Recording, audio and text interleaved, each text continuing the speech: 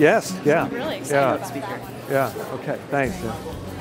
Hi, I'm Larry LaRocco, Democratic candidate for the United States Senate. There's a lot of energy in Idaho these days. People are moving here for a quality of life and a great place to raise their families. Idaho needs dynamic leadership in Washington, D.C. that's equal to the people that are crying out for that leadership every day. I'll provide that leadership and we'll have real change for a change in Washington. Now I'd like to introduce to you my wife of 40 years, Christine Biddy Ganetta LaRocco.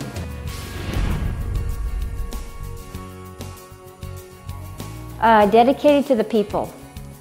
I think that would be a good one. I really believe that that's the reason Larry works at these jobs one day in every town, so that he can get close to the people, and that takes dedication. He wants to know what they're talking about. He wants to hear what they need. He wants to know what's missing in their lives and what's taking away their hope. Charlie, our grandson, is a 3-year-old who has Larry's same sense of humor. It's hilarious to be with them together because both of them turn into little kids running around. But Charlie represents the future to Larry, and just like every grandparent, we don't want this future to be a murky future where they're not going to have a good job, they're not going to be able to get a great education, they won't have health care. We worry about that. But I believe the issue that he would feel would affect the most people is health care. He's livid that there's not adequate health care for people around this country.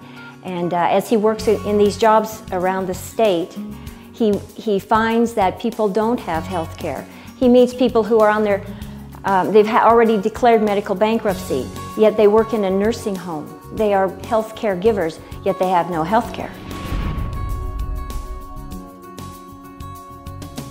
It's like Larry's quest is to bring bipartisanship into the state of Idaho. If he has to go and do it himself, he will run for office to do that. It's so important to him to live in a state where there's fairness, where both sides are heard. That's very important to Larry.